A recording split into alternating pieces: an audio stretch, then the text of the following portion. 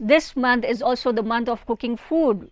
So if you have been ordering it online, if you are going to the restaurant, if you are taking help of someone else to cook food, now spend some time by yourself in cooking the food and serving it. You have it as Holy Communion. This is also very important. Taking Holy Communion daily, because that's how Lord Jesus Christ broke the bread when they were having their meals. There was no separate session for Holy Communion. They were already sitting for food.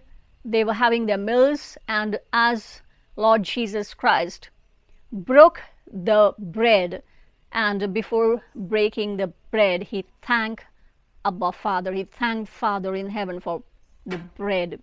So thank him every day, each new day, as you have your meals. Break the bread. Whatever you have, break it and thank the Lord for the Holy Communion. Because of this Holy Communion, when you do it uprightly, you will build and maintain your unity in Christ. If you're not united with the body of Christ, you will be left astray. You will be wandering. You will have no way to go.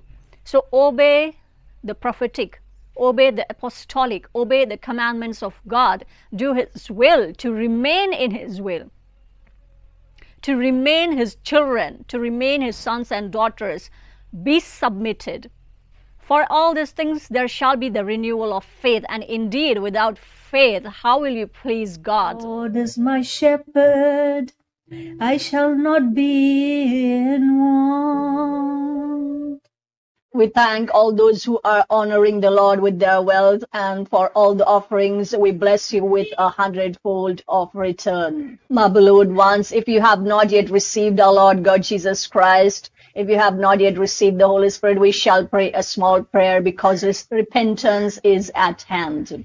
Our Father in heaven, we come into your presence through our Lord Jesus Christ. And today we receive salvation. We receive Holy Spirit into our heart.